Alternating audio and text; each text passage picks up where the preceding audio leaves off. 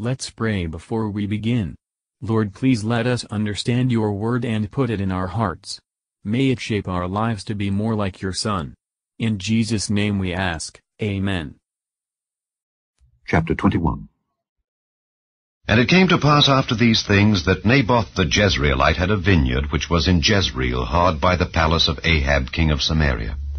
And Ahab spake unto Naboth, saying, Give me thy vineyard, that I may have it for a garden of herbs, because it is near unto my house, and I will give thee for it a better vineyard than it. Or, if it seem good to thee, I will give thee the worth of it in money. And Naboth said to Ahab, The Lord forbid it me that I should give the inheritance of my fathers unto thee. And Ahab came into his house heavy and displeased because of the word which Naboth the Jezreelite had spoken to him. For he had said, I will not give thee the inheritance of my fathers.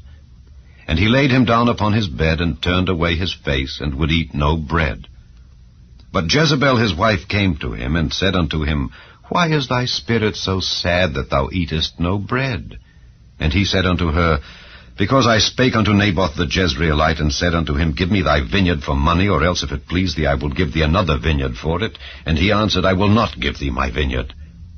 And Jezebel his wife said unto him, Dost thou now govern the kingdom of Israel?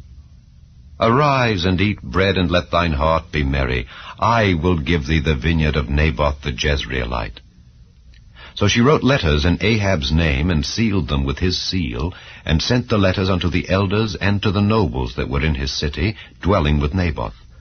And she wrote in the letters, saying, Proclaim a fast, and set Naboth on high among the people, and set 2 men, sons of Belial, before him, to bear witness against him, saying, Thou didst blaspheme God and the king, and then carry him out and stone him, that he may die.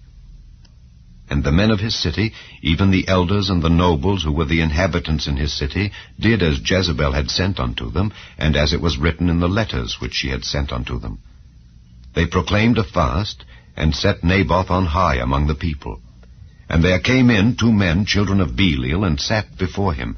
And the men of Belial witnessed against him, even against Naboth, in the presence of the people, saying, Naboth did blaspheme God and the king. Then they carried him forth out of the city, and stoned him with stones, that he died.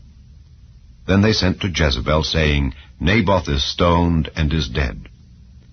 And it came to pass, when Jezebel heard that Naboth was stoned and was dead, that Jezebel said to Ahab, Arise, take possession of the vineyard of Naboth the Jezreelite, which he refused to give thee for money. For Naboth is not alive, but dead. And it came to pass, when Ahab heard that Naboth was dead, that Ahab rose up to go down to the vineyard of Naboth the Jezreelite, to take possession of it. And the word of the Lord came to Elijah the Tishbite, saying, Arise, go down to meet Ahab king of Israel, which is in Samaria. Behold, he is in the vineyard of Naboth, whither he is gone down to possess it. And thou shalt speak unto him, saying, Thus saith the Lord, Hast thou killed, and also taken possession? And thou shalt speak unto him, saying, Thus saith the Lord, In the place where dogs licked the blood of Naboth, shall dogs lick thy blood, even thine. And Ahab said to Elijah, Hast thou found me, O mine enemy? And he answered, I have found thee, because thou hast sold thyself to work evil in the sight of the Lord. Behold, I will bring evil upon thee, and will take away thy posterity, and will cut off from Ahab him that pisseth against the wall, and him that is shut up and left in Israel, and will make thine house like the house of Jeroboam the son of Nebat, and like the house of Baasha the son of Ahijah, for the provocation wherewith thou hast provoked me to anger, and made Israel to sin. And of Jezebel also spake the Lord, saying, The dogs shall eat Jezebel by the wall of Jezreel. Him that dieth of Ahab in the city the dogs shall eat, and him that dieth in the field shall the fowls of the air eat. But there was none like unto Ahab, which did sell himself to work wickedness in the sight of the Lord, whom Jezebel his wife stirred up. And he did very abominably in following idols, according to all things as did the Amorites, whom the Lord cast out before the children of Israel. And it came to pass, when Ahab heard those words, that he rent his clothes, and put sackcloth upon his flesh, and fasted, and lay in sackcloth, and went softly. And the word of the Lord came to Elijah the Tishbite, saying, Seest thou how Ahab humbleth himself before me? Because he humbleth himself before me, I will not bring the evil in his days, but in his son's days will I bring the evil upon his house.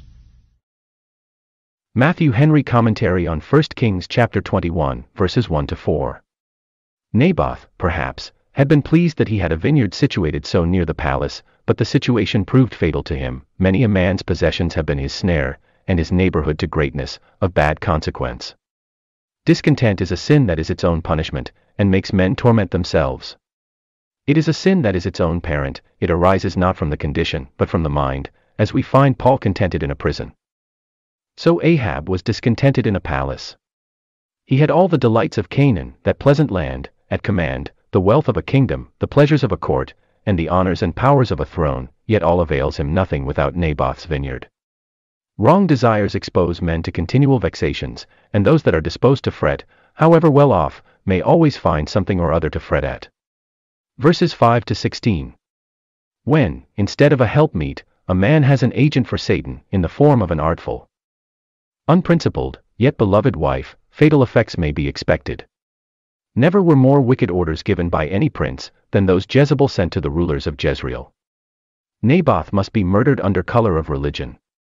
There is no wickedness so vile, so horrid, but religion has sometimes been made a cover for it. Also, it must be done under color of justice, and with the formalities of legal process. Let us, from this sad story, be amazed at the wickedness of the wicked, and the power of Satan in the children of disobedience. Let us commit the keeping of our lives and comforts to God, for innocence will not always be our security, and let us rejoice in the knowledge that all will be set to rights in the great day. Verses 17 to 29. Blessed Paul complains that he was sold under sin, Romans 7 verse 14, as a poor captive against his will, but Ahab was willing, he sold himself to sin, of choice, and as his own act and deed, he loved the dominion of sin. Jezebel his wife stirred him up to do wickedly. Ahab is reproved, and his sin set before his eyes, by Elijah. That man's condition is very miserable, who has made the word of God his enemy, and very desperate, who reckons the ministers of that word his enemies, because they tell him the truth. Ahab put on the garb and guise of a penitent, yet his heart was unhumbled and unchanged. Ahab's repentance was only what might be seen of men, it was outward only. Let this encourage all that truly repent, and unfeignedly believe the holy gospel, that if a pretending partial penitent shall go to his house reprieved, doubtless, a sincere believing penitent shall go to his house justified. Thank you for listening. If you want to know more about Jesus and what the gospel means to you, then hit the video shown on the left of the screen and please don't forget to subscribe. May the Lord Jesus Christ bless your day.